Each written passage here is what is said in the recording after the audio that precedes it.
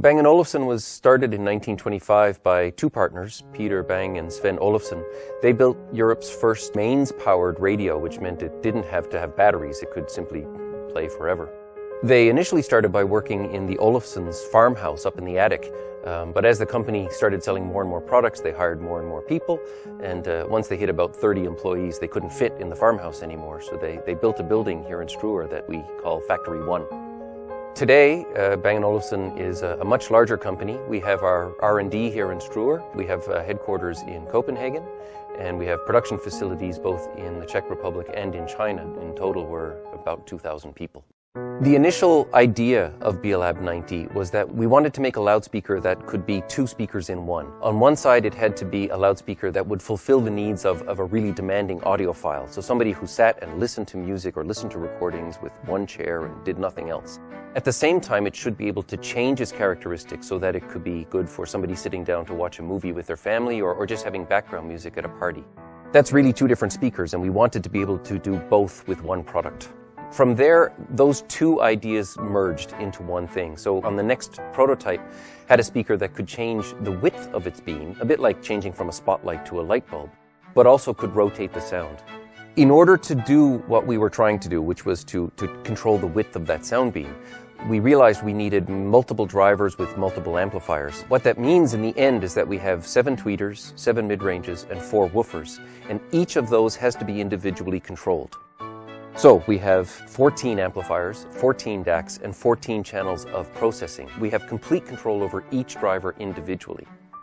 We're trying to reduce the amount of energy that's reflected off your sidewalls in order to make your room behave more like a recording studio, and therefore you hear what the recording engineer heard. To do that, what we're doing is using the side drivers, so say the side mid-range, to cancel the sound that's coming from the front mid-range as it goes out the side.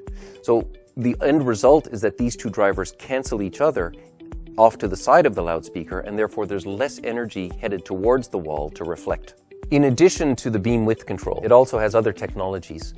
One of them is called active room compensation, which is a system that allows you to measure the sound or the response of the speaker at your listening position. And it will analyze what the room has done to the sound and build a filter to undo that effect. So that way you get a behavior or a sound experience in your listening position that's more like what we've intended from the loudspeaker. The main cabinet of BLab 90, it's actually 65 kilos of poured aluminum. The reason for that was to have a cabinet that's stiff enough to be able to withstand the pressures that are generated by those 4 woofers working in unison.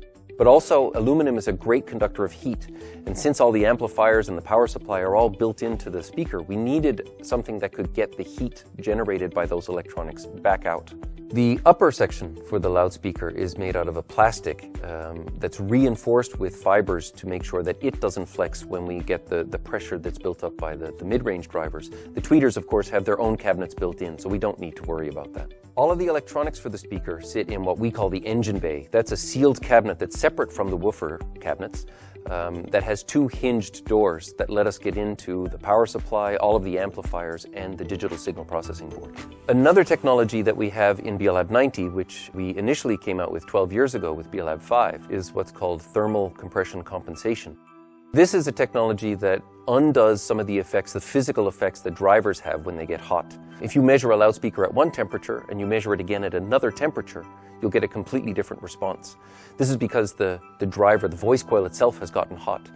BLab 90 is able to measure in real time the temperature of the woofers, let's say, and undo that effect. As the BLab 90 development process evolved, we realized that we needed a speaker that had a very wide frequency range. In the end, we wound up with a loudspeaker that could go all the way to 40 kilohertz, an octave above the normal limits of human hearing, and down to about 10 hertz. That low end gives us the ability to reproduce any orchestral instrument faithfully, but also can double as a subwoofer. So, for example, if you're listening to explosions in a movie, you don't need a subwoofer along with the system. This can act like the subwoofer for your entire 5.1 system. In the end, I really believe that we've made a speaker that can fulfill both roles that we set out to do in the beginning. It's a very precise and accurate loudspeaker for the demanding audiophile that's sitting at home alone, but at the same time on Friday night it can be used just to play movies with the kids.